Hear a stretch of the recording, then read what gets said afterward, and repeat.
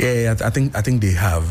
They've sold Ghana more than anything. These brands that we're talking about, even if it's the 4S that we know, I mean, they've sold Ghana to the extent that, I mean, nobody has done that. Governments, I mean, subsequent governments have done brand Ghana within the entire, I mean, structure of politics and all that. We had one in Atamil's time, brand Ghana, one Mr. Akoti or something was the one there.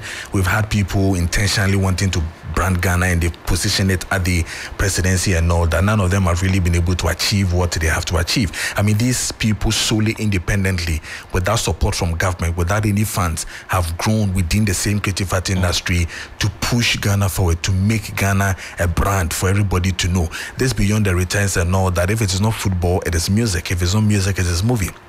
These are the people who are pushing. Check the beyond the return people who came to visit the country and who came to even visit the castle. Are they politicians? They are not politicians. They are musicians who came here. When they came, they further even. And you see, why I support the woman is that when these people came, you remember, we had presidency and GTA allowing them to have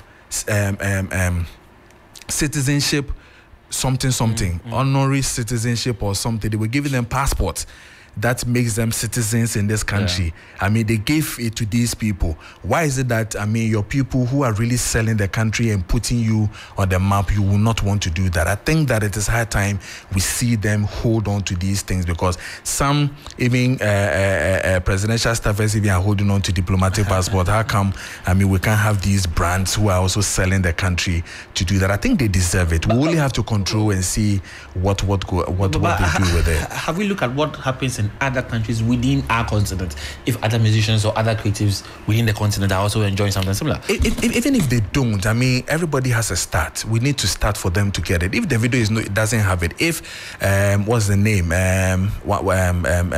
Burna Boy is not having it, and Ghana can push for something like that, it's a lesson. We learn from each other. So if they don't, if I don't know, like you're saying, we all don't know, but if they don't, and then we push something like this on the people, we need to then see other continents also doing it, and then I think it will be far better for all of us. One major headache I know governments will go through, should they even consider this thing, is got to do with the criteria they will use to select people to even give them these passports.